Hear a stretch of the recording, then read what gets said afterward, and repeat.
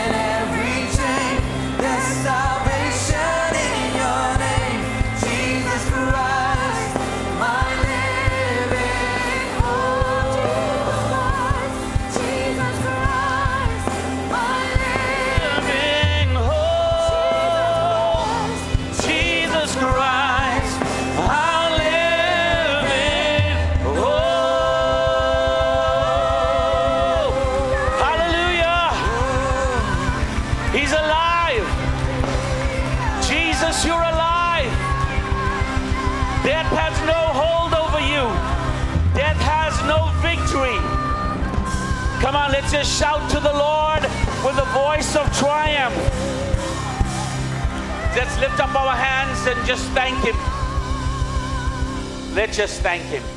Come on, can we give God a shout of praise for He's worthy? Oh, it's a good day. We thank you, Lord. Death has no victory. The grave became our grace. The cross was a setup for our perfection in Christ, so that we could be the better covenant of who God wants us to be. Thank you, Father.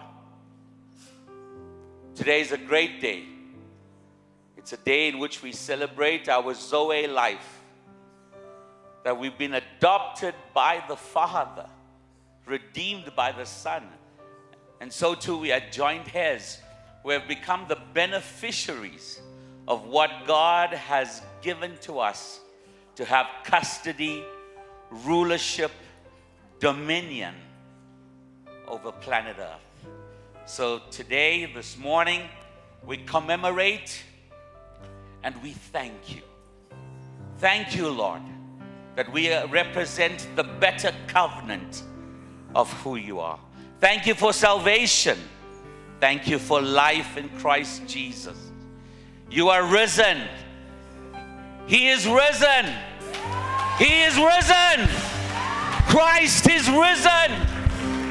You're no longer dead. The greatest love story that mankind could ever fathom, ever know. The story of how you gave your life so that we could have life. Come on, let's give the Lord a shout of praise. Good morning, everybody.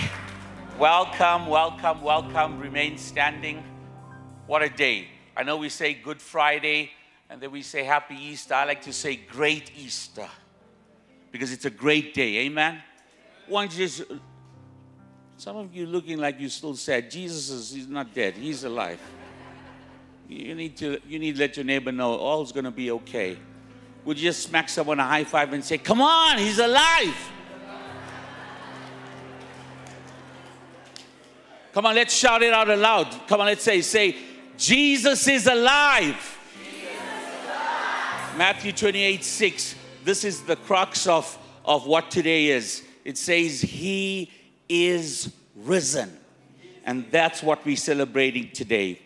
For those that are joining us for the first time, I always say, where have you been?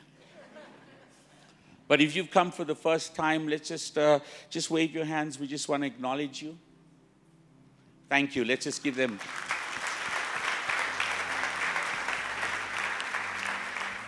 And of course, if you are joining us on live stream, a warm welcome to you this morning as you celebrate with us the goodness of God. And for you that are here that made it today, I'm glad you made it. Look at your neighbor and say, I'm glad you made it. Pastor Thamo's title on Friday, Charged and Crucified for Being Called the Son of God. What an apt, appropriate theme for this week.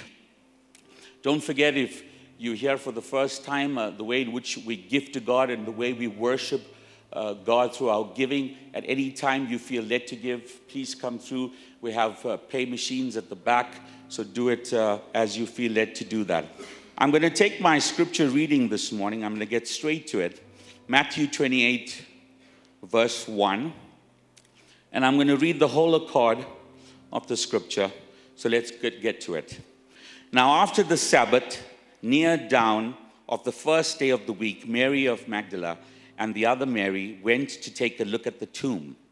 And behold, there was a great earthquake, for an angel of the Lord descended from heaven and came and rolled the boulder back and sat upon it. His appearance was like lightning, and his garments as white as snow. And those keeping guard were so frightened at the sight of him that they were agitated, and they trembled and became like dead men. Verse 5, but the angel said to the woman, do not be alarmed and frightened, for I know you are looking for Jesus who was crucified. He is not here. He has risen, as he said he would do. Come, see the place where he lay. Then go quickly and tell his disciples, he has risen from the dead. And behold, he's going before you to Galilee. There to see him. Behold, I have told you. So they left the tomb hastily with fear and great joy to tell the disciples. And as they went, behold, Jesus met them and said, Hail, greetings. And they went to him and clasped his feet and worshipped him. Verse 10, then Jesus said to them, do not be alarmed and afraid. Go and tell my brethren to go into Galilee, and there they will see me. While they were on their way, behold, some of the guards went into the city and reported to the chief priest everything that had occurred. And when they had gathered with the elders and had consulted together, they gave a sufficient sum of money to the soldiers and said, tell the people, his disciples came at night and stole him away while they were sleeping. And if the governor hears of it, he will appease him and make him safe and free from trouble and care. So they took the money as they were instructed.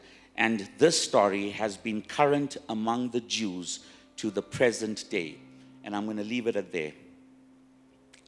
This is a beautiful story as well that tells us about our new life in Christ.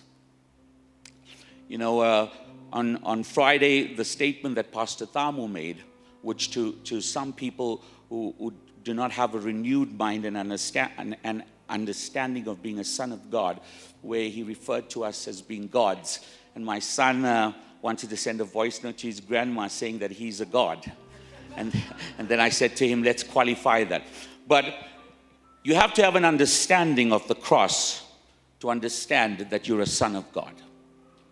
And this is the beautiful thing about the resurrection, is when you understand that you are a better covenant, that Jesus paid the price.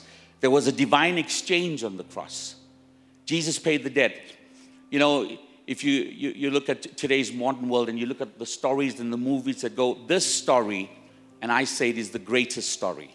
Better than James Cameron, Quentin Tarantino, Steven Spielberg. This story is the best. It is the greatest story ever told. And it's a story that Jesus paid it all. And he paid it with his life. You know, I often think about it. Sometimes in life it's easy to release someone of a loan, of an amount, of a sum, of something of monetary worth. But imagine releasing them of it by paying a price with your life. Not many can do that. And that's how much Jesus loves us. That's how much God loves us. So this morning, let's just lift up our hands and thank him. Let's just thank him this morning for life. Let's just thank him this morning that because of him, we have a better covenant. That in the substitutionary nature of Christ, of him being on the cross, it allowed him to pay our price. Our debt was paid in full. The grave became our grace. The cross was a setup for our perfection in Christ. And this morning, God, we say thank you. We say thank you that we have salvation. One of the things that Jesus, on his first meeting with his disciples after he arose from the dead, he commissioned them 3 things. Go out into the world and preach the gospel, which is the Great Commission. Number 2, he said, speak in tongues and be filled with the Holy Spirit, the manifestation of the Holy Spirit. And number 3, he said, move in signs and wonders and heal the sick. And Father, we thank you. We thank you for this, that we are led by your Spirit, so that we can be called the true sons of God. We say thank you, Lord, and we bless you that we are the appropriation of who God is on this earth. And we move and live and have our being in you. Thank you, Lord, that you're no longer dead, that you are alive. Jesus is alive. Jesus is alive. Jesus is alive. And we thank you for this, and we bless you in Jesus' name. Amen and amen. Turn to your neighbor and tell them, I'm alive because He lives. Amen. He lives in us.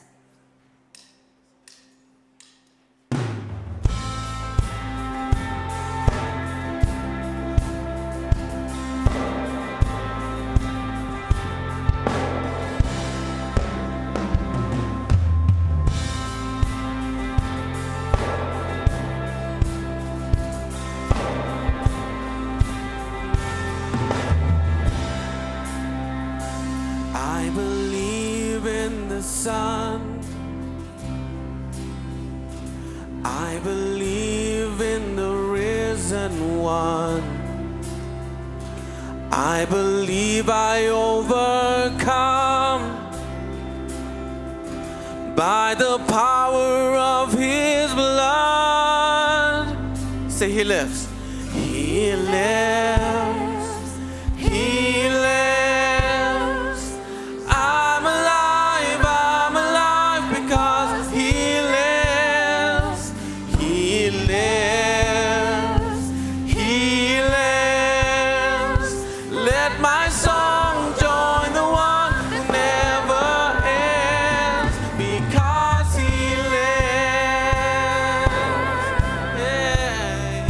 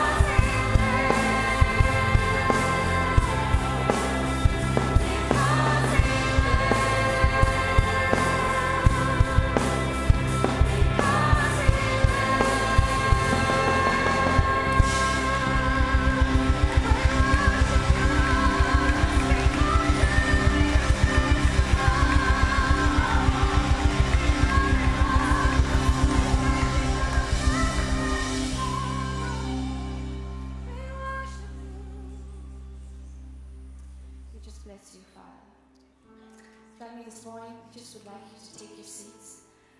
And we would like to minister to you through song.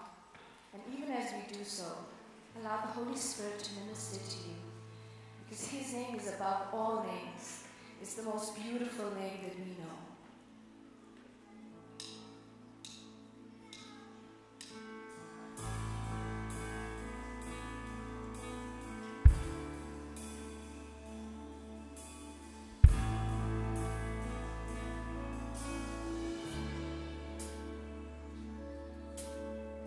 It's amazing grace, how sweet the sound that brought the Son of Heaven down. How vast a love He has for me, that nailed Him to that shameful.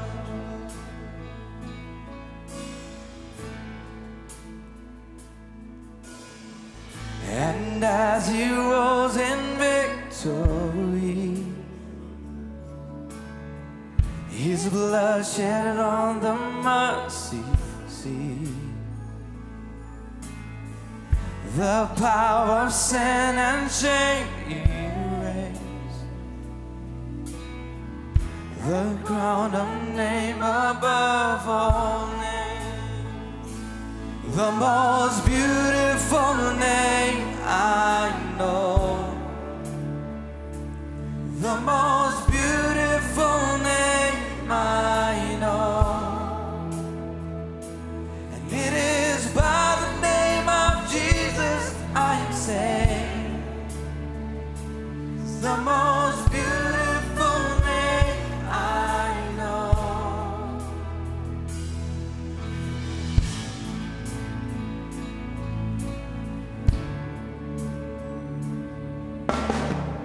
Where in the heavens we will meet, I'll cast my cross down at His feet. His praises evermore proclaim.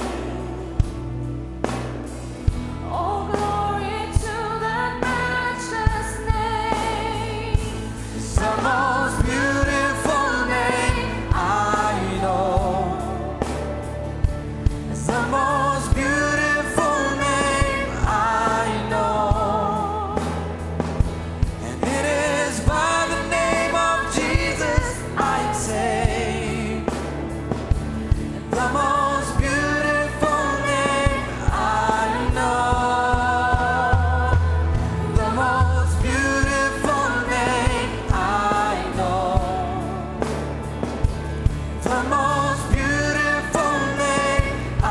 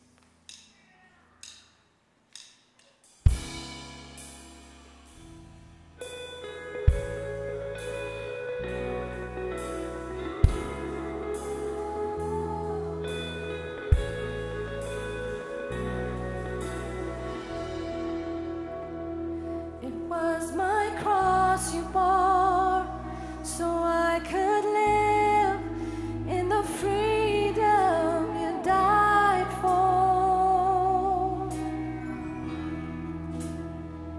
And now my life is yours, and I will sing of your goodness forevermore. Worthy is your name, Jesus. You deserve the praise. Worthy is your name. Worthy is your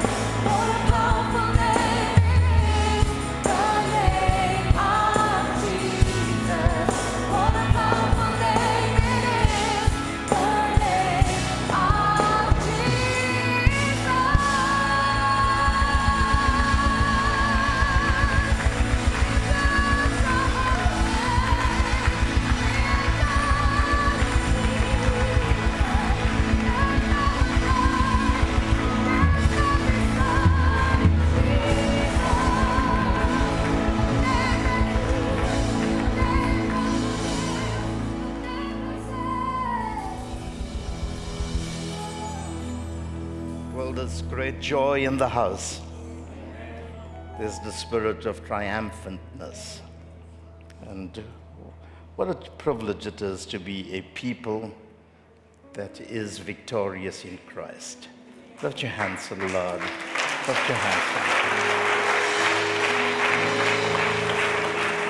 Lord. Let's pray together. Raise your hands. Father, we are so thankful that that same spirit which raised Christ from the dead now dwells in each one of us. And through it, we are more than conquerors through Jesus Christ our Lord. We thank you, Lord, that our hope does not end at the grave, but we can say thanks be to God who gives us the victory through Jesus Christ. If in this life only we had hope, then we would be the most miserable of all people. But Lord, you've given us a hope that extends beyond the grave and death. You've given us a hope that in this life and the life to come, we will be conquerors because you have taken away the sting and the victory from death and the grave. And because of that today, we have this indomitable spirit that declares that you are Lord and Christ over every one of our lives. And I pray today, oh God, that if there be any amongst us that have not yet tasted the power of that resurrection, that in gatherings like this, they will have an encounter with you, and they would know you as the resurrection and the life, and that if anyone believes in you, they will not die, but live. And that's our prayer today, Lord, that the stone will be rolled away from our lives, the veil will be torn in two, the limitations would be removed, and we will walk in breakthrough, because you are a mighty God.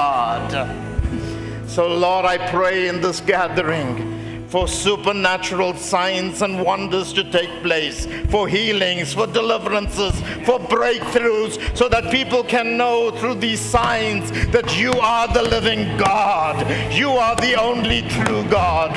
You are more than able to do the impossible in our lives. And I pray, Father, that if there be any amongst us infirm, troubled, anxious, traumatized, challenged, then they will experience the supernatural in our midst today. Oh, Father, let the power of the resurrection become a reality. Heal the sick, deliver those that are bound, set the prisoners free, raise your people to a new dimension of living in the Spirit. I thank you, Father, for today. And I thank you that we could live in the power of the resurrection every day of our lives. We give you glory and honor in Jesus' name.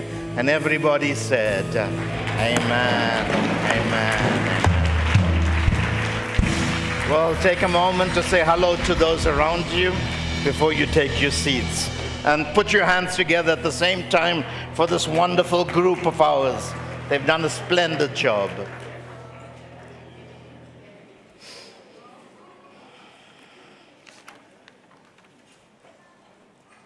Well, good morning. We can feel the power of God in this place. The whole environment is energized with the Spirit of God. And what a nice feeling to sense the power of resurrection amongst us. Amen. So welcome again. Good to have all of you worship with us. And so good to see you on the Easter weekend when Johannesburg and Gauteng gets empty, that you're still around. Okay, I know that there's some visitors from KZN and other places with us, but it's so good to see a house full of people worshiping the Lord on this very, very significant watershed occasion in the Christian calendar.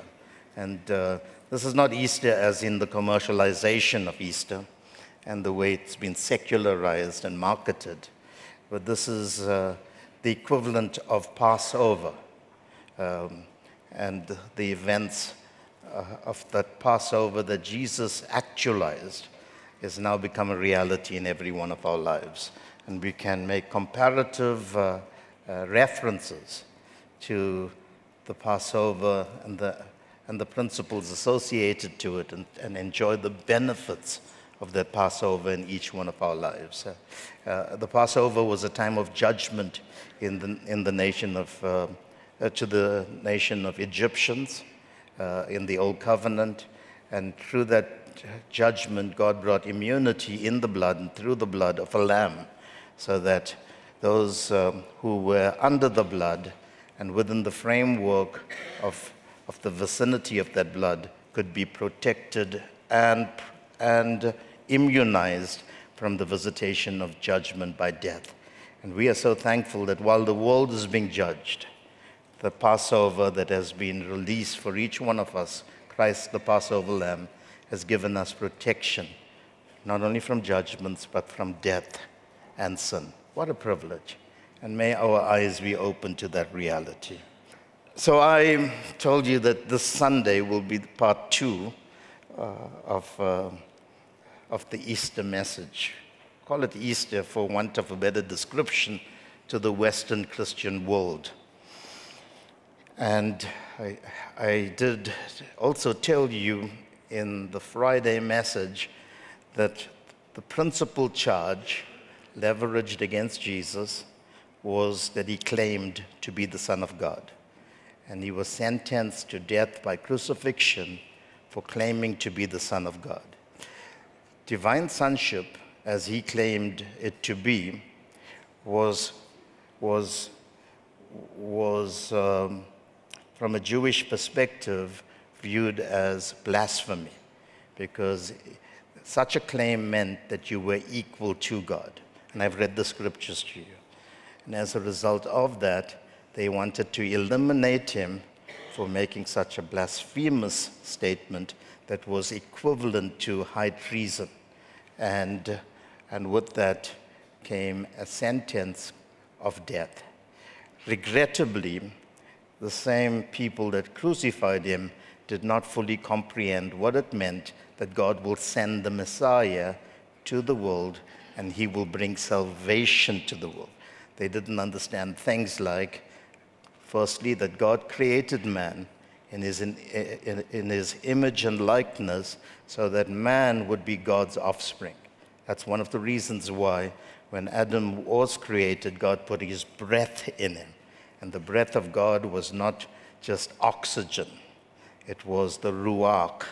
It was the Spirit of God that came upon Jesus. And that Spirit, upon Adam, and that Spirit made him a living soul. That Spirit gave him life. I'm highlighting that.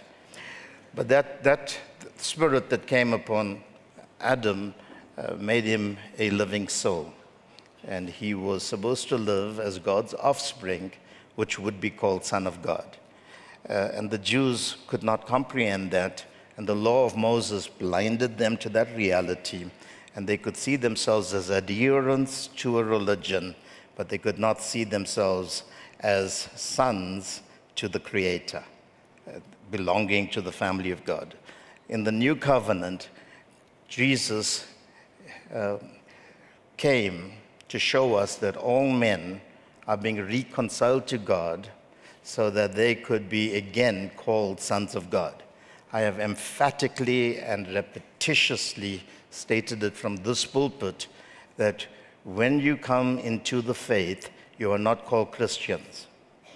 You are called sons of God. God never calls you a Christian. The secular world and the Syrians from Antioch gave that description to the church, the early believers, followers of Jesus, when they said, because they were Christ-like, we'll coin a way of naming them, and they called them Christians. But the Bible tells us that when you receive Christ, you become a son of God. For as many as have received him, to them gave he the right, the legal privilege, to be called the sons of God. God does not call you Christian. God calls you Son of God. But Jesus came, the eternal Logos came, in the person of Jesus Christ, to reveal to all mankind that God wants those he created to be restored to the place where they could be called his sons again. So the ultimate objective of salvation on the cross was that we will be restored and reconciled to the original place God had for us, which is that we will not be members of a religion like every other religion in the world, but we'll be members of the family of the Most High God. And this is an august family. This is an esteemed family. This is the most noble family that you could belong to. This is the family of God. As I said last week, Friday, you're not being connected to the richest man on the earth or to the most powerful family on planet Earth. You've been connected to the family where God created all things. And that's your papa. That's your daddy. Say to your neighbor, you are called the Son of God. Now in 1 Corinthians chapter 2, verse 8, the Bible says this, and I'll read from verse 5. We do, however, speak a message, verse 6, we do, however, speak a message of wisdom amongst the mature. And I'd like to think that we are growing up into maturity to understand these things, but not the wisdom of this age. This has got nothing to do with intellectualism or with how you could cognitively comprehend what God is saying here. This is far-reaching. And I'll read the scriptures to back what I'm going to say today. Or of the rulers of this age who are coming to nothing. Anyone that rules this age from a secular and from an intellectual point of view will be reduced to redundancy. No, we declare God's wisdom, a mystery that has been hidden.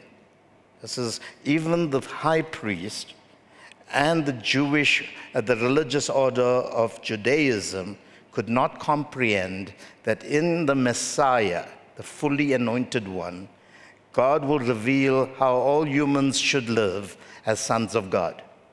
Even the Jews, the rulers of Judaism, did not understand it. And they crucified him. They crucified.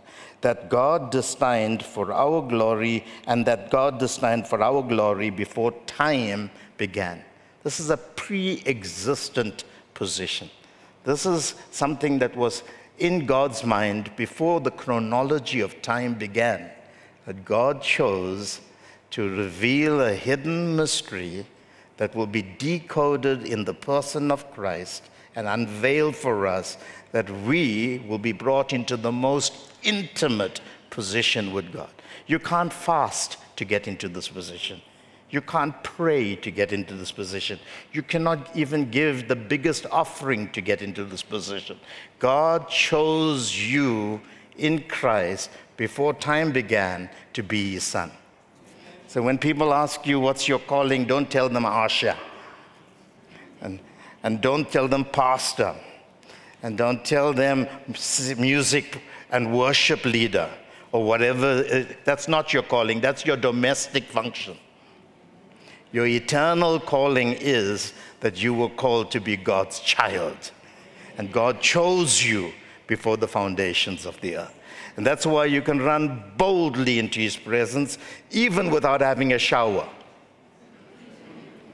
Why? Because that's the right and the executive privilege that anyone who's a child of the Heavenly Father can enjoy. What a joy that is. I can run boldly in his presence because there's no more protocols like before. In the Old Covenant, you had to go through ritual and ceremony. You had to follow certain fundamental protocols. There were pedantic rules that we had to obey. But in the New Covenant, you come as you are.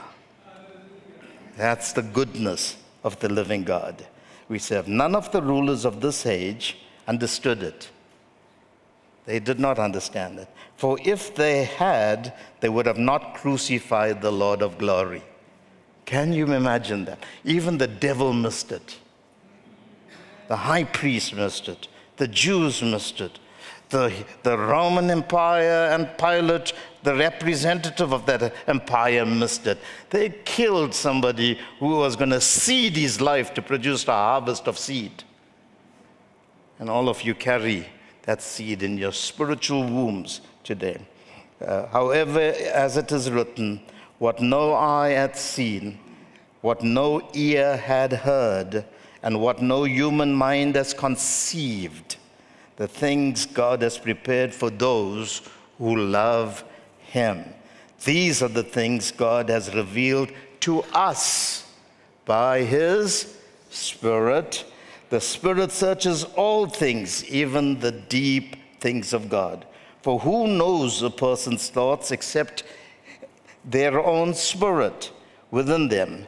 In the same way, no one knows the thoughts of God except the Spirit of God. And what we have received is not the spirit of the world, but the Spirit who is from God, so that we may understand what God has freely given us. This is what we speak, not in words taught us by human wisdom, but in words taught by the Spirit, explaining spiritual realities with Spirit-taught words. The person without the Spirit does not accept the things that comes from the Spirit of God, but considers them foolishness and cannot understand them because they are discerned only through the Spirit. The person with the Spirit makes judgments about all things, but such a person is not subject to mere human judgments. For who has known the mind of God so as to instruct him? But we have what? The mind of Christ. And who is Christ? He is the Son of the living God. You have that mind to think now spiritually as the Son of God. In John chapter 16, and I'm reading a lot of verses to us, not because I want to just read them, but it's so beautifully scripted for us that we don't even have to preach a sermon. You just read the words and it'll explain everything. That's how beautiful it is. And Jesus made some allusions to his divine sonship in John chapter 16, verse 16 to 33. And these allusions, these things he alluded to, becomes a reality when we see everything from the vantage point of the resurrection. All of his disciples could not comprehend what he was saying while he was living. But after he was raised from the dead, they had an ascended, resurrected view that elevated their understanding of what was being said. Listen to this. Verse 16, Jesus went on to say, "In a little while you will see me no more." That means I will die. That means I will be in the grave, entombed for 3 days. And then after a little while you will see me. That means I will then appear to you again, and at least be with you for 40 days in a resurrected body, presenting tangible evidences that I'm alive. That's what he's saying here. And at this, some of his disciples said to one another, "What does he mean by saying, 'In a little while you will see me no more'? And then after a little while you will see me, and because I'm going to my Father." And look at the language, it's familiar language. He's not saying I'm going to the Creator. I'm not going to Yah, Jehovah, Elohim. All the Hebrew classical names that are very powerfully understood in the world of Jewish thinking. But he's using a word that is strange and foreign to the Jews. The Jews never call God their Father. Like you would find it very difficult for the Muslims to call God their Father. Very difficult. Very few religions will view God as their Father. And Jesus is introducing a word here. He's no more saying that when you pray to God, you pray to God in the name of Jesus. He's not saying that. And we must interpret scriptures that whatever you ask in my name, it will be given to you. His name there is not Jesus. His name is Son. His name is Son. That's the name in the Godhead. Father, Son, Holy Spirit. In other words, what he's saying is, if you speak to you, God, as a son, because you're living in the template of the Son, you're living in the spirit of the Son, then whatever you need, your Father will give it to you. And you think about it, how generous some of our fathers are. Maybe not all, but some will say no money, but in most cases, our parents, our fathers are there to make sure we get the things that will help us along our way. Now listen to this, because I'm going to the Father. And they kept saying, what does he mean by a little while? We don't understand what he is saying. Jesus saw that they wanted to ask him about this, so he said to them, are you asking one another what I meant when I said, in a little while you will see me no more? And then after a little while you will see me? Very truly, I tell you, you will weep and mourn while the world rejoices. You will grieve, that's what happened, like on a Friday and a Saturday until he was raised on the Sunday. But your grief will turn to joy. A woman giving birth to a child has pain because her time has come. But when her baby is born, she forgets the anguish because of her joy that a child is born into the world. So with you, now is your time of grief, but I will see you again and you will rejoice. And no one will take away your joy. In that day, you will no longer ask me anything.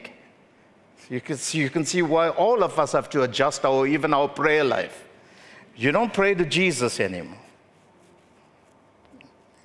And Jesus should not even be added to your prayer. You should be praying to the Father. That's how he said, he told his disciples in Matthew chapter 6, our Father. This is how you pray. They said, teach us to pray because you have a different way of praying. And he said, this is the way you pray. You pray, our Father, which art in heaven. Okay? And obviously, you pray in the name of the Son, which simply means you pray in the position of Son, in the state, condition, and existence as a son. And you have to learn to know that when you ask your Father something, believing that you're a son, and he positions you as a son, then whatever you require, your Father in heaven will give it to you. This is rather provocative, what I'm telling you, because a lot of Christians are like little babies when it comes to these things. Yes, there's power in his name. Demons tremble at the name of Jesus. I mean, it reminds them, it gives them nightmares to think that when he walked, the eternal Logos walked in a human body and performed miracles in the person of that we know as Jesus Christ. Powerful things happened. Now the same authority, same power is being given to you as a son of God. So that wherever you are, demons will fear you and flee. Can you imagine what power you have? That's why the Bible says that same spirit which was in Christ is now in you. And if that spirit raised him from the dead, what can that spirit do in each one of you? It's a very powerful thing. Verily, very truly, I tell you, my Father will give you whatever you ask in my name. And what's his name here? Son. Until now you have not asked for anything in my name. Ask and you will receive, and your joy will be complete. Though I have been speaking figuratively, now that's the secret, figuratively, a time is coming when I will no longer use this kind of language, but will tell you plainly about my Father. And in that day you will ask in my name, again, not Jesus, but in the name called Son. I am not saying that I will ask the Father on your behalf. No, the Father himself loves you because you have loved me and have believed that I came from God. I came from the Father and entered the world. Now I'm leaving the world and going back to the Father. Then Jesus' disciples said, now you are speaking clearly and without figures of speech. Now we can see that you know all things and that you do not even need to have anyone ask you questions. This makes us believe that you came from God. Do you now believe? Jesus replied, a time is coming, and in fact has come, when you will be scattered, each to your own home. You will leave me all alone, referring to the abandonment at the cross. Yet I am not alone, for my Father is with me. Can you see the language? Father, Son, Father, Son. This is the dyad. This is the dynamic. This is the synergy. This is the conjugal relationship that God had with his Father. And Jesus is trying to bring us into that relationship now. And I've told you all these things so that in me you may have peace. In this world you will have trouble, but take heart, I have overcome the world. So here's some key points. For a short period, you will see me. Then for a short period, you will not see me. And then you will see me again. The death of Jesus implied that he came from God, the Father, to show all of us the way to the Father. Okay, John chapter 17, he says something very powerful here, verse 6. Listen to this. I have revealed you. Now he's praying to God the Father. And he's praying for his disciples, his apostles. I have revealed you to those who whom you gave me out of the world. So he's talking to his Father. He says, God, I came to reveal you to these guys and whoever else you've given to me in this world. They are yours. You gave them to me, and they have obeyed your word. Now they know that everything you have given me comes from you.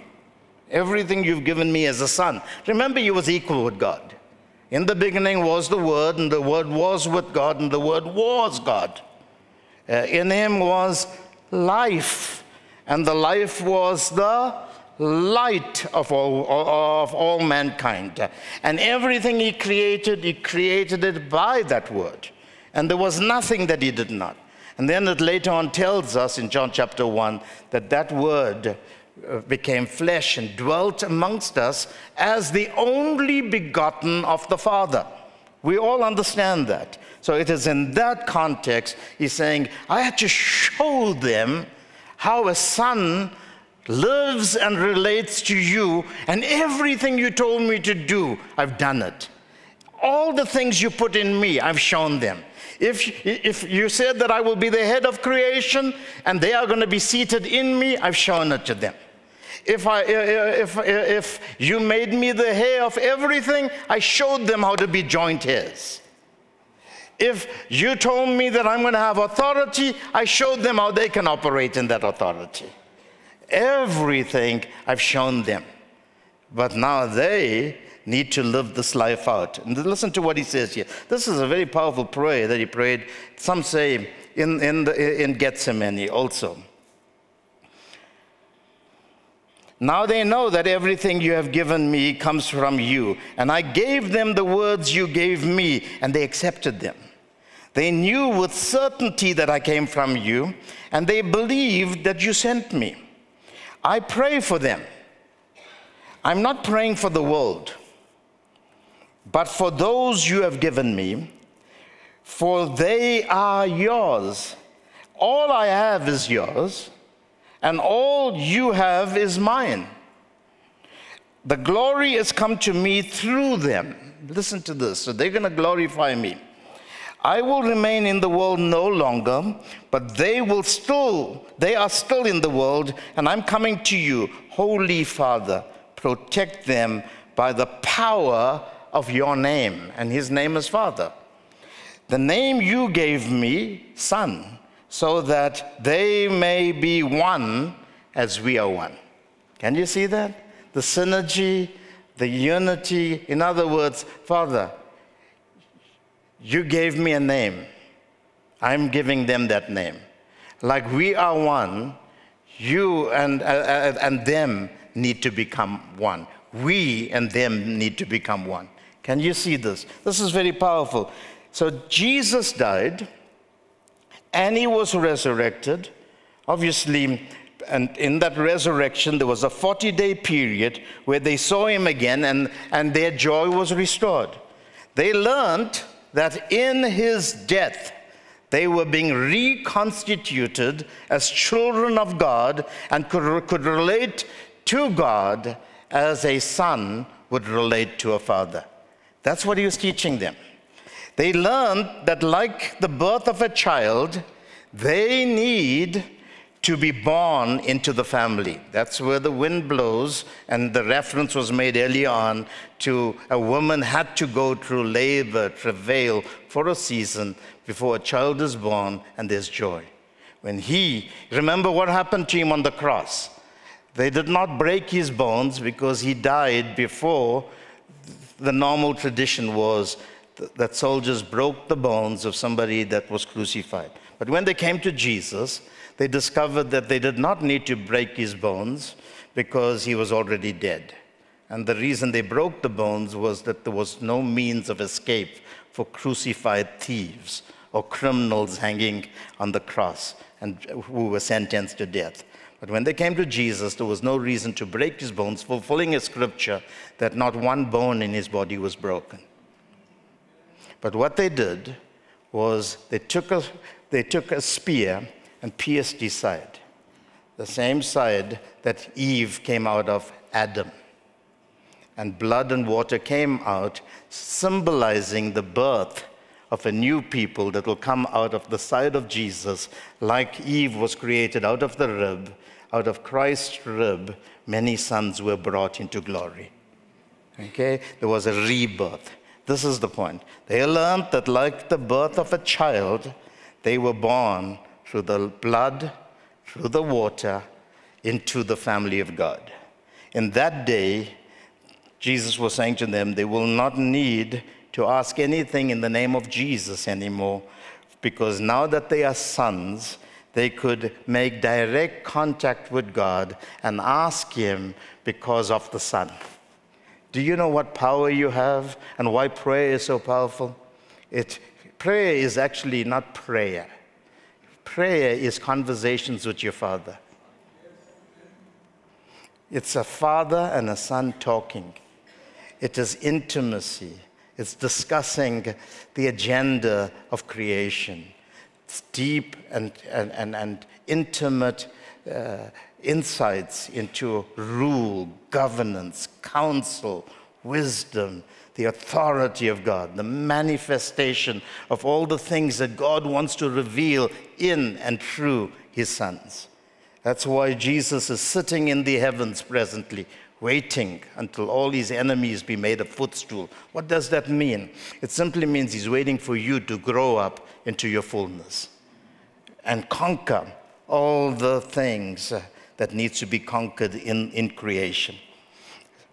Thereafter, they would not know of spiritual matters figuratively, but literally. That's what he's saying. The Holy Spirit will teach them about how they should live their lives in the family of God. John 16:12 says this, I have much more to say to you, more than you can now bear.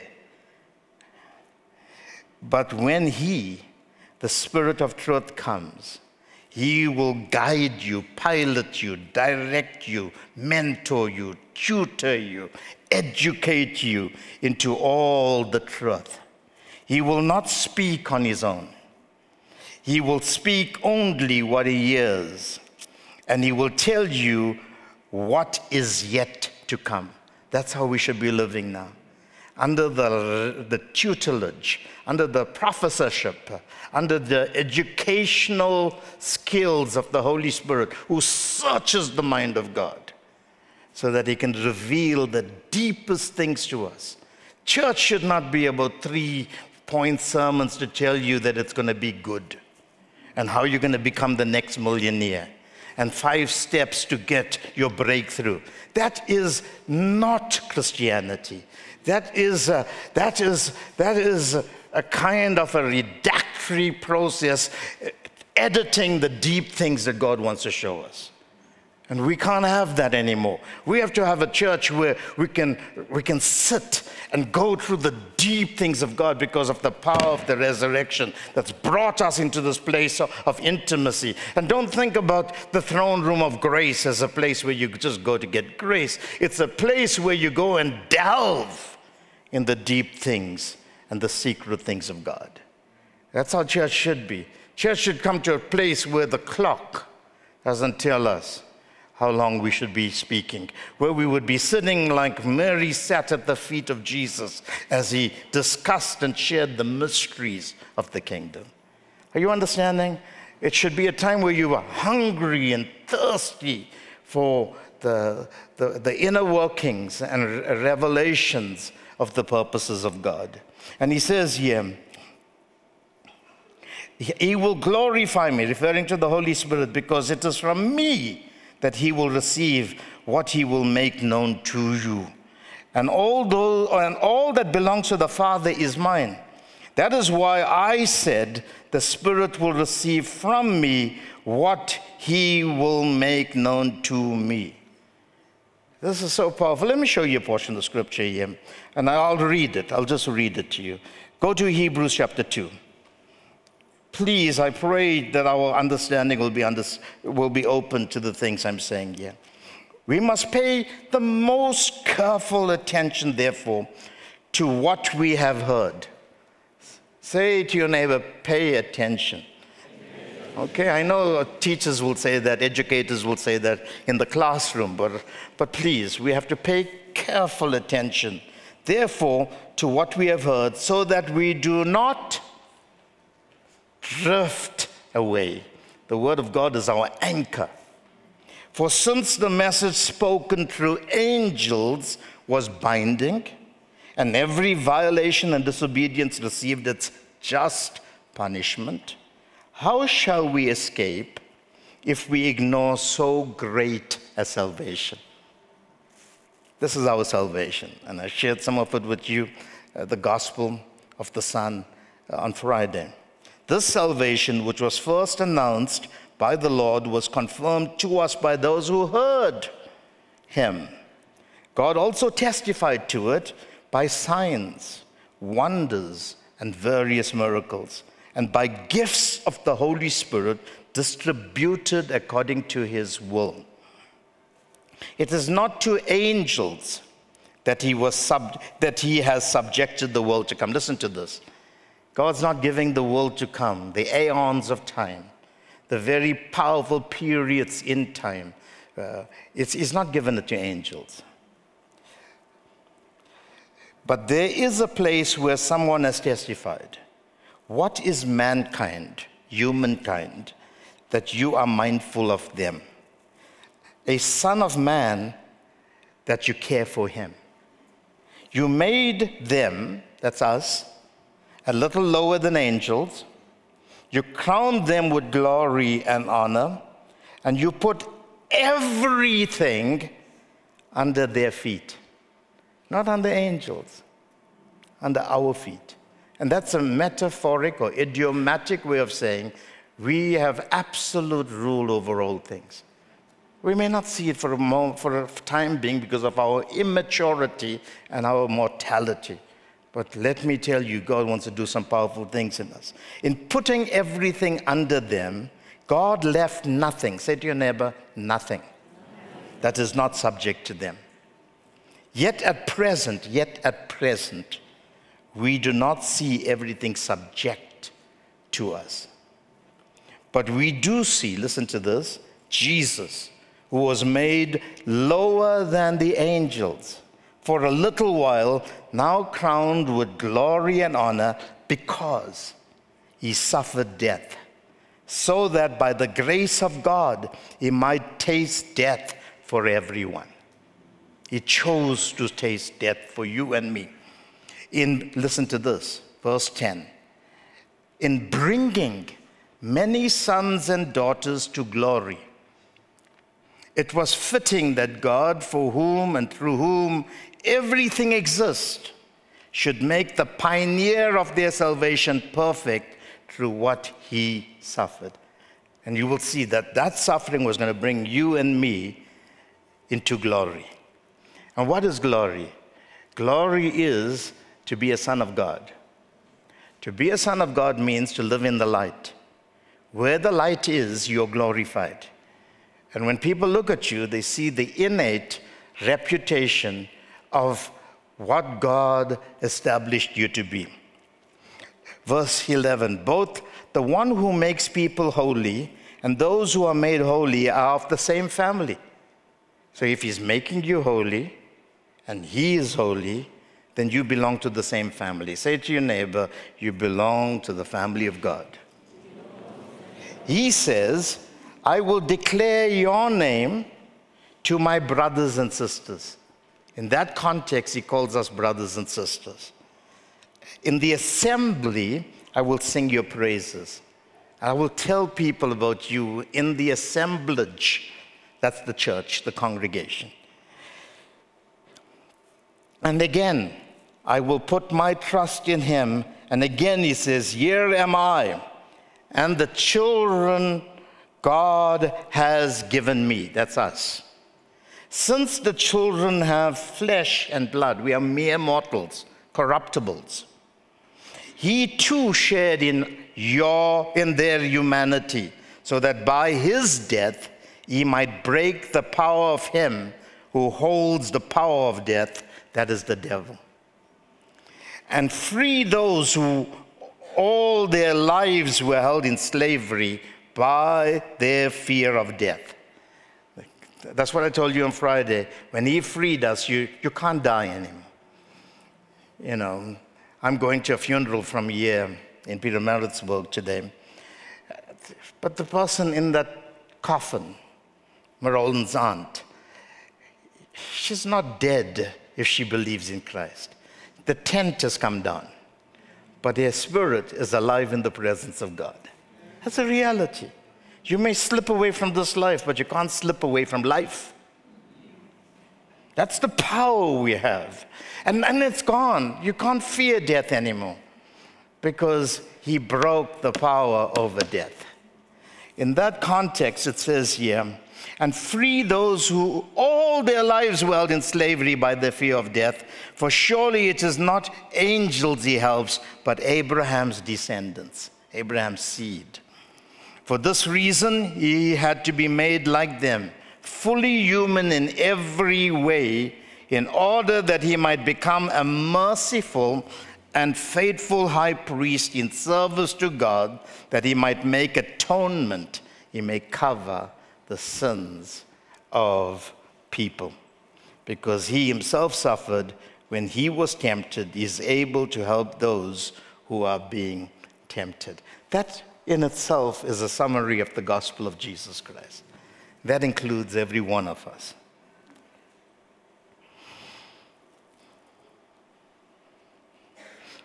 Jesus is the resurrection and the life.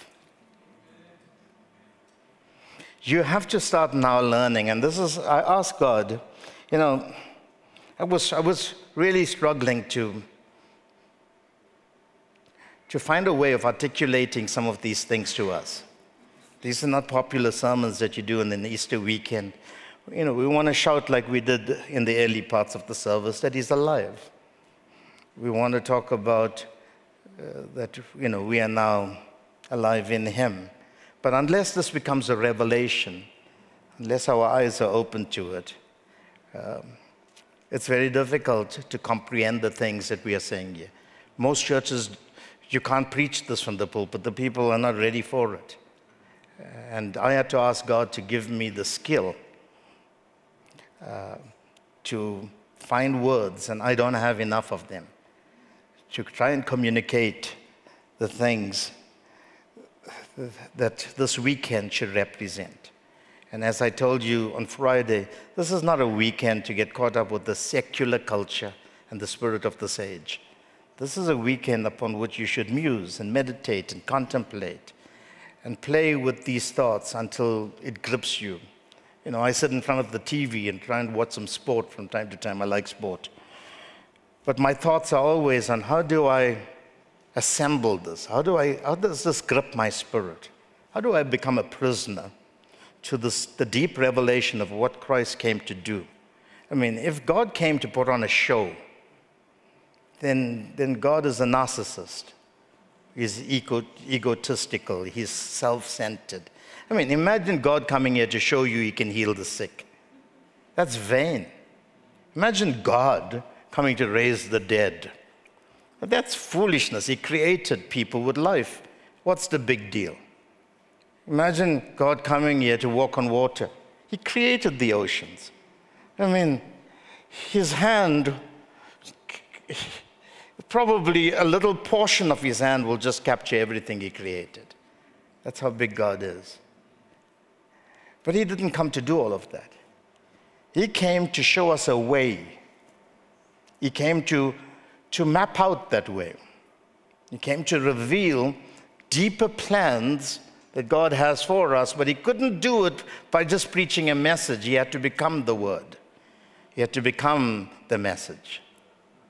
He had to present it in the most articulate way so that we would understand it. And these things have to be gripped. Romans chapter 6 says this, verse 6.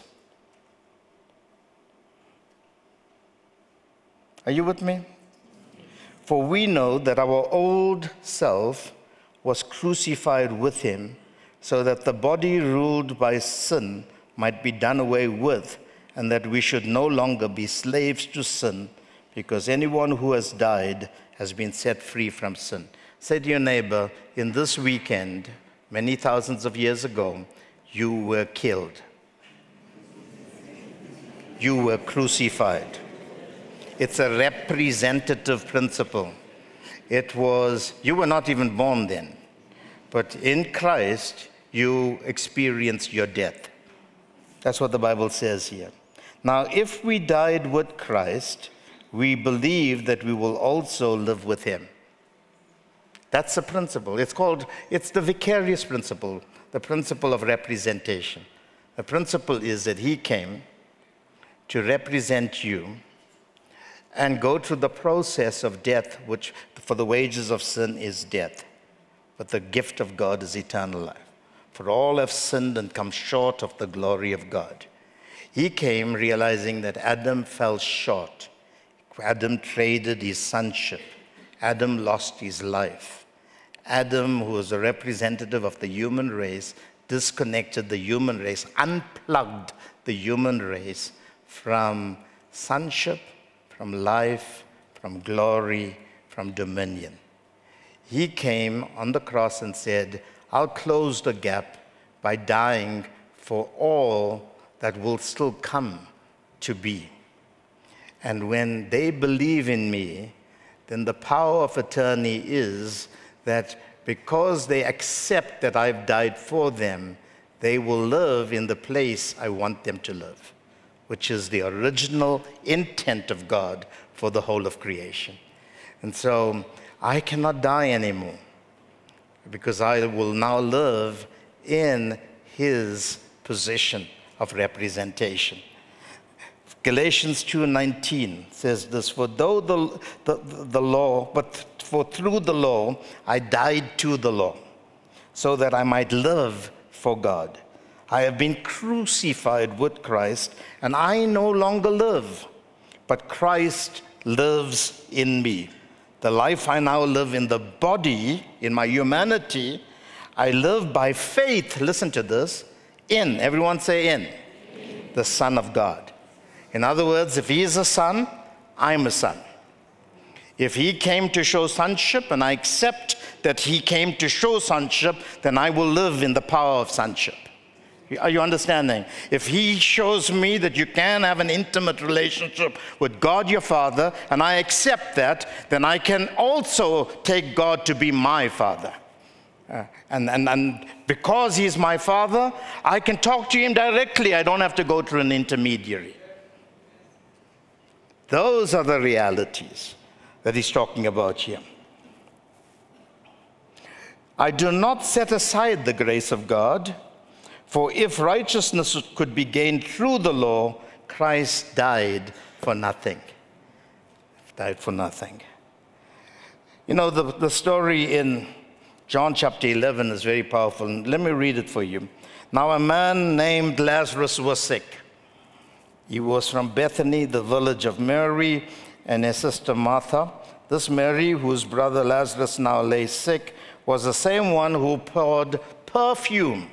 She anointed the body of Christ on the Lord and wiped his feet with her hair. So the sisters sent word to Jesus, Lord, the one you love is sick. And when he heard it, Jesus said, listen to these words, this sickness will not end in death. No, it is for God's glory, so that God's Son may be glorified through it. Now Jesus loved Martha and her sister and Lazarus, so when he heard that Lazarus was sick, he stayed where he was 2 more days. He delayed his visit. And then he said to his disciples, let's go back to Judea. But Rabbi, they said, a short while ago the Jews there tried to stone you, and yet you are going back. And why were they trying to stone him? Because he was telling them that he's the Son of God. They wanted to eliminate him. Now the disciples are saying, you can't go there, they'll kill you. Jesus answered, are there not 12 hours of daylight? And anyone who walks in the daytime will not stumble, for they will see by this world's light. It is when a person walks at night in darkness, concealed from revelation, they will stumble, for they have no light. And after he said this, he went on to tell them, our friend Lazarus has fallen asleep, but I'm going to wake him up. The whole issue of translating death now to sleep. That's why in the New Covenant, we don't talk about death as somebody dying. We talk about death as somebody sleeping. His disciples replied, Lord, if he sleeps, he will get better. Jesus had been speaking of his death, but his disciples thought he meant natural sleep. So when he told them plainly, Lazarus is dead, and for your sake I'm glad I was not there, so that you may believe, but let us go to him. Then Thomas, also known as Didymus, and this was the analyst in God's team, he wanted proof on everything, said to the rest of the disciples, let us also go that we may die with him. So they thought, if you go back to this place, Bethany, where they tried to stone you, we're going to get stoned with you. Now, that's not getting drunk. I mean, stoned, really stoned. And on his arrival, Jesus found that Lazarus had already been in the tomb for 4 days. There's a picture of Jesus and the death and resurrection. Now, Bethany was less than 2 miles from Jerusalem, and many Jews had come to Martha and Mary to comfort them in the loss of their brother. When Martha heard that Jesus was coming, she went out to meet him, but Mary stayed at home. Lord, Martha said to Jesus, if you had been here, my brother would not have died. But I know that even now God will give you whatever you ask. And Jesus said to her, your brother will rise again. Martha answered, I know he will rise again in the resurrection at the last day. And Jesus said to her, I am the resurrection and the life. The one who believes in me, so he's brought the resurrection from a day to a person. Okay, he is the beginning and the end. He is the first and the last. He is the Alpha and the Omega. He is the author and the perfecter of our faith.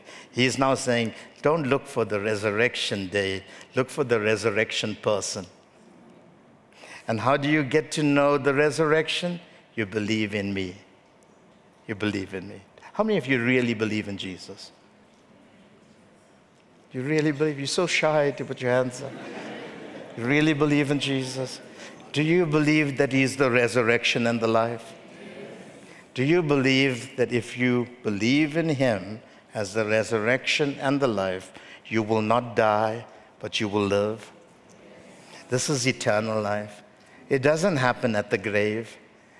He conquered the grave. He took the sting of death from death and the victory from the grave.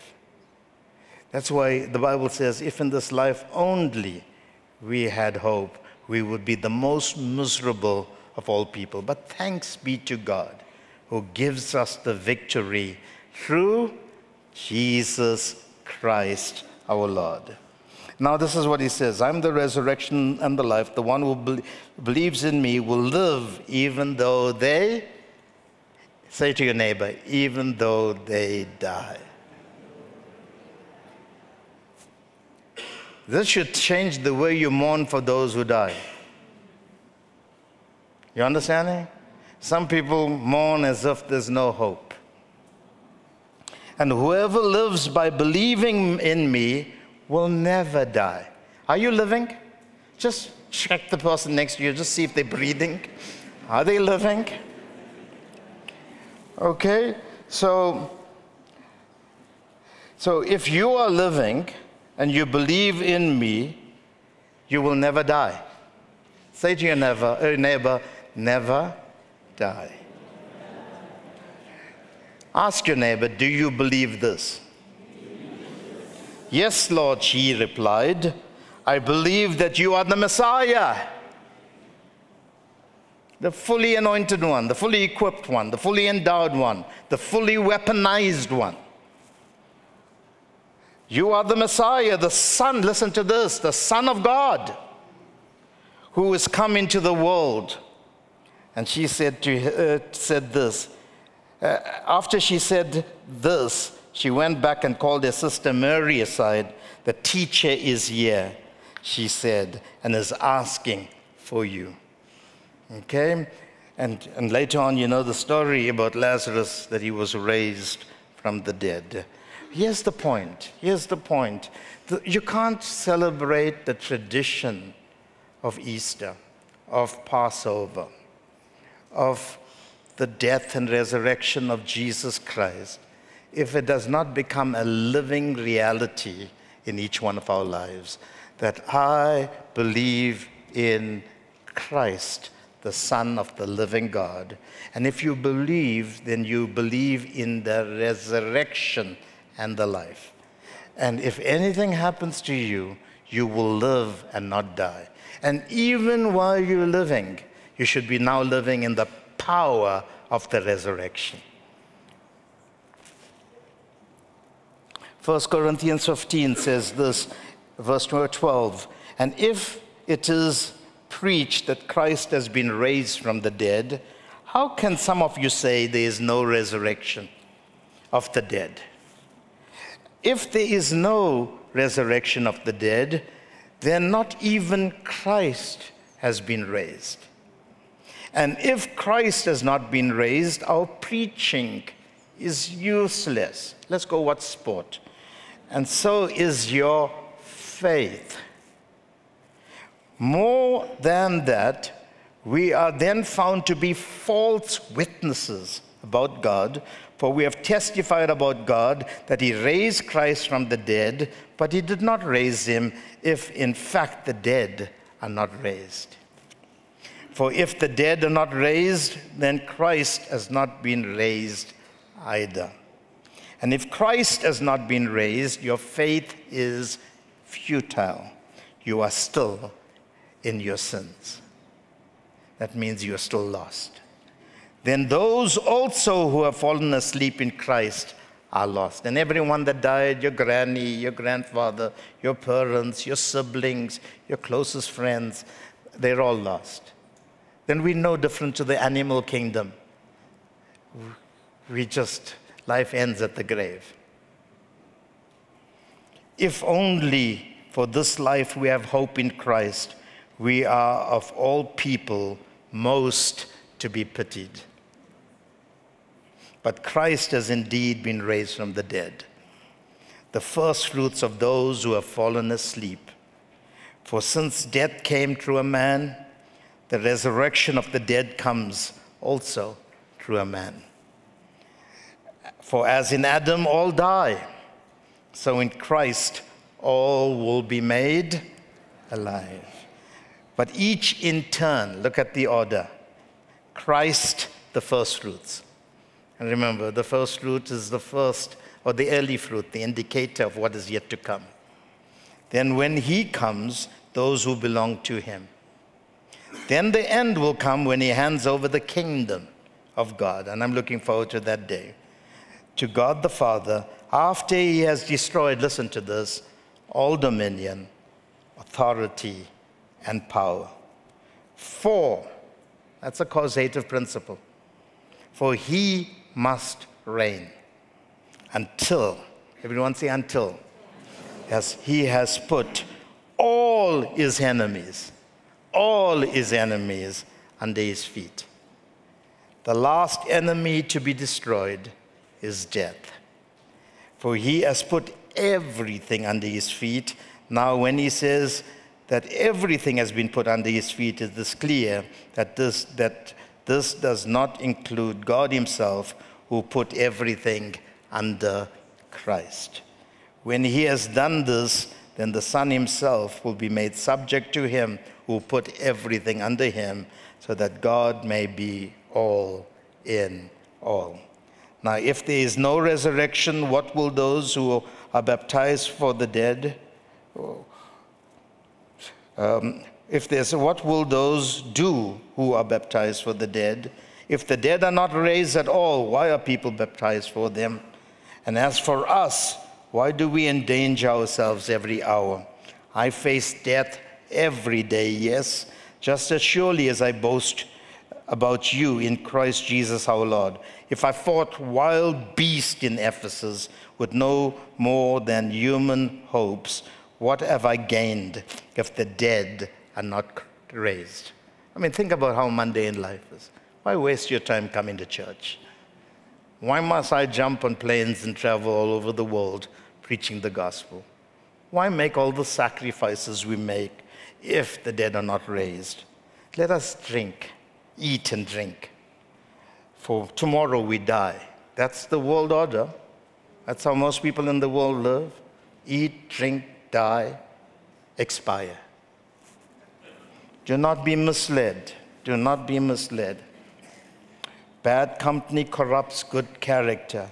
Come back to your senses as you ought and stop sinning, for there are some who are ignorant of God. I say this to your shame. Let me close. Hebrews 10:5. I'm reading the scriptures. I'm not even able to finish my message, but I'll stop here. Therefore, when Christ, 10:5, when Christ came into the world, he said, sacrifice and offerings you did not desire, but a body you prepared for me.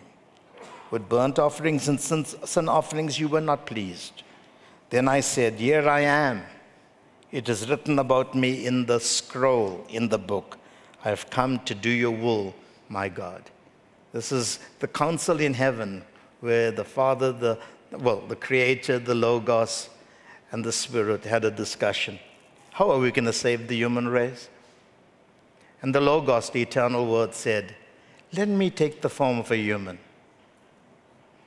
Let me become the sacrifice to reconcile them. Let me cover their sins. I'll do it because it's prescribed that way.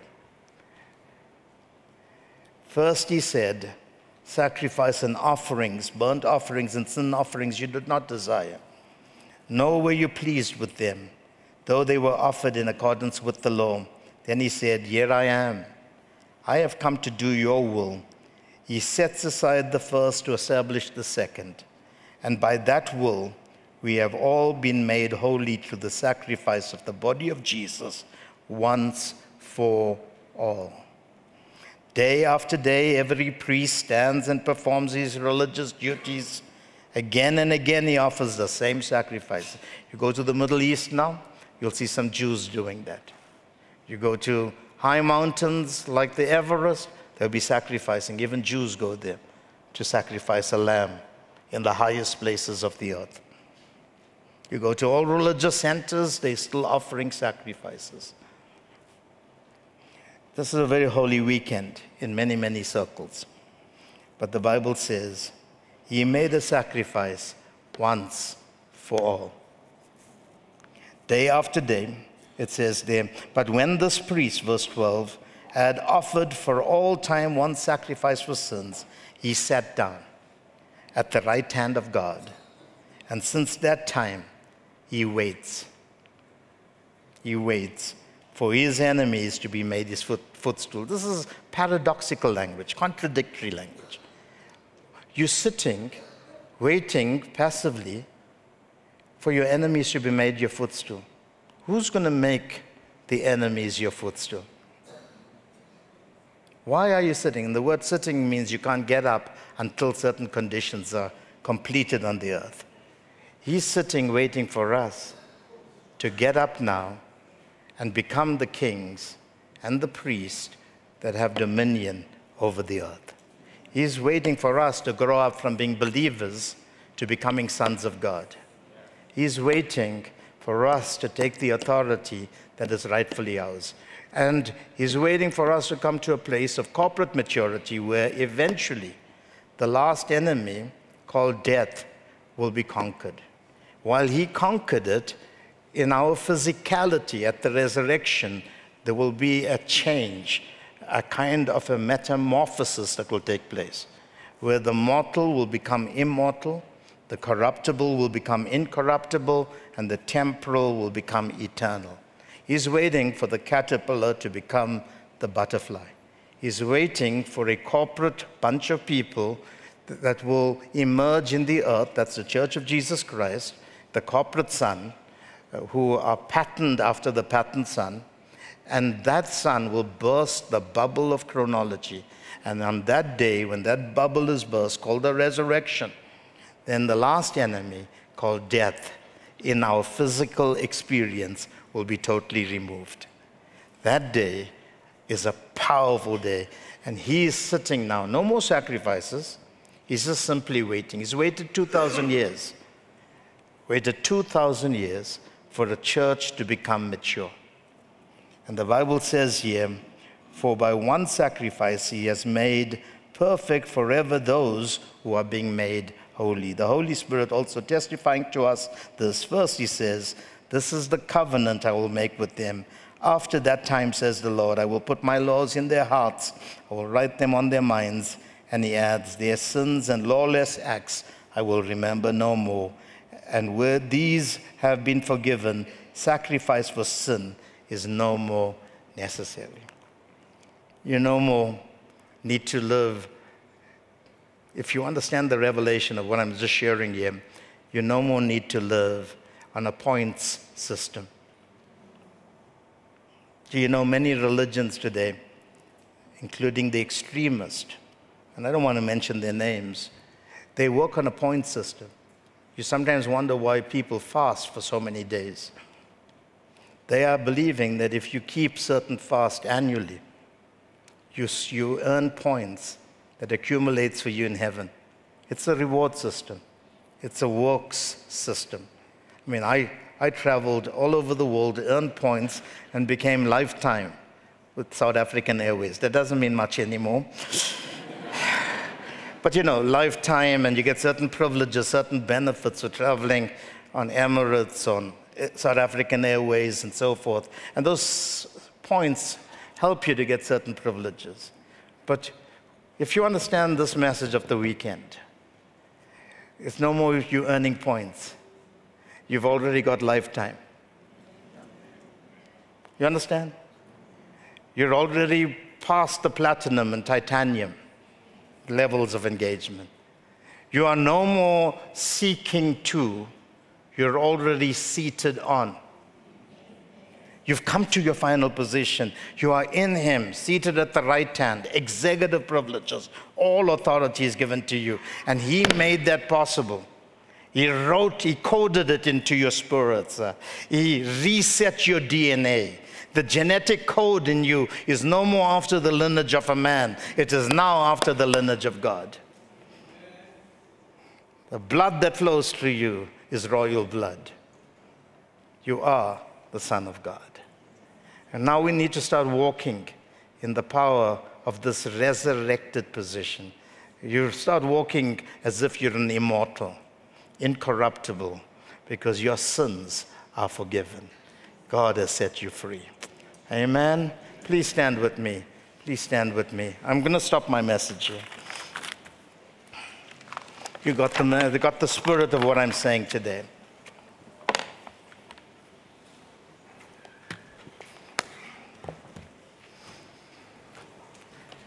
Do you appreciate your salvation?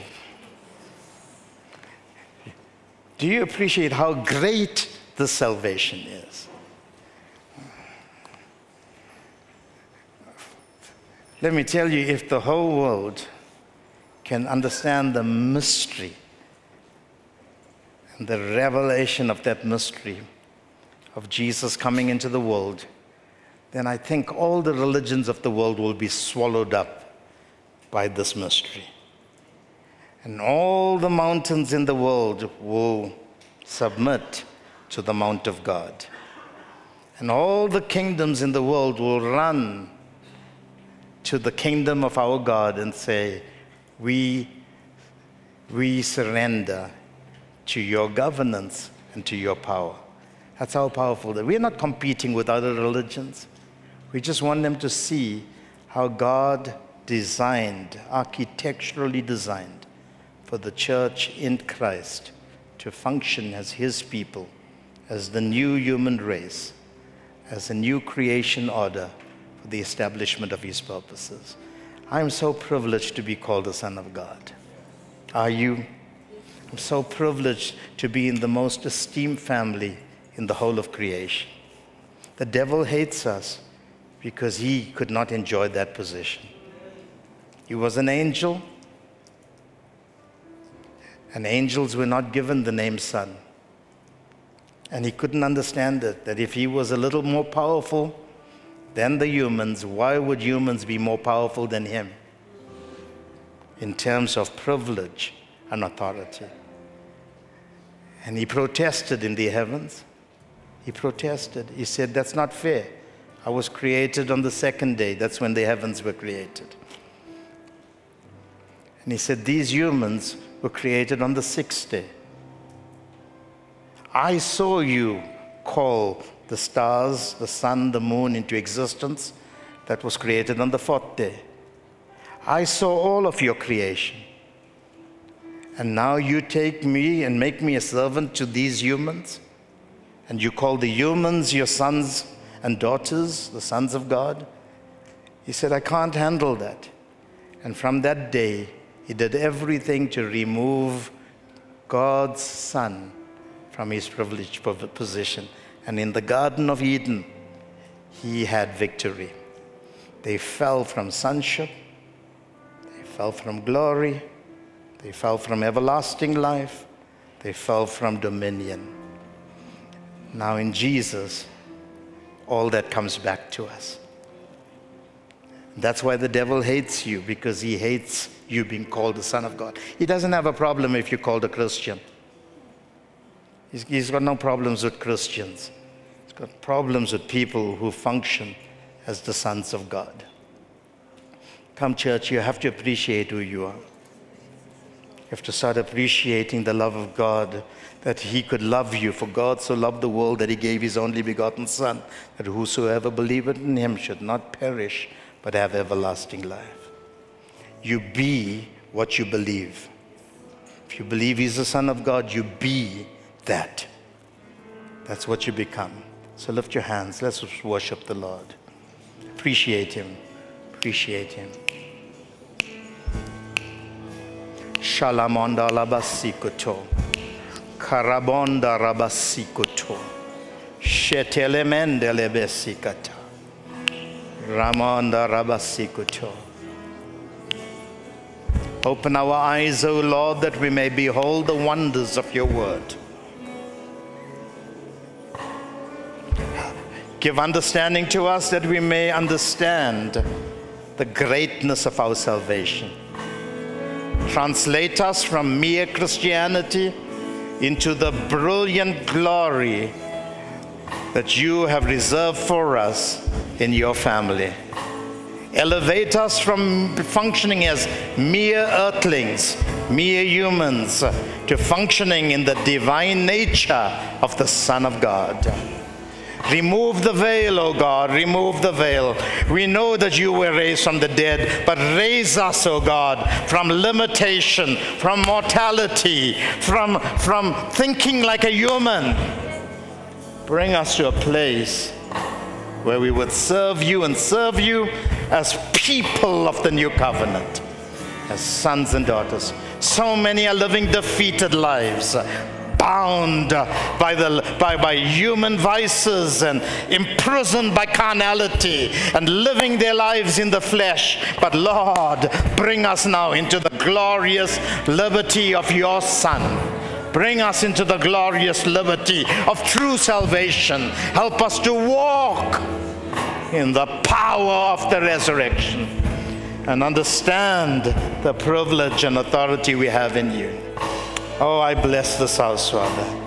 I anoint this house. I anoint minds and spirits and hearts today to see the things your Spirit is saying to the church. We bless you, Father. We bless you. Take your emblems out. Come. What a privilege today to share in the new covenant. This is the agreement. The new covenant is an agreement sealed with the blood of Christ. That's his signature. He signed it with his life. And that agreement is that he will bring many sons into glory. I read that for you from Hebrews chapter 2. Thank God as you partake of those emblems. Thank him that you're a son, you're a daughter of the King of Kings, of the Lord of Lords. Thank him that in this covenant you've been given everything you need to live successfully. God bless you.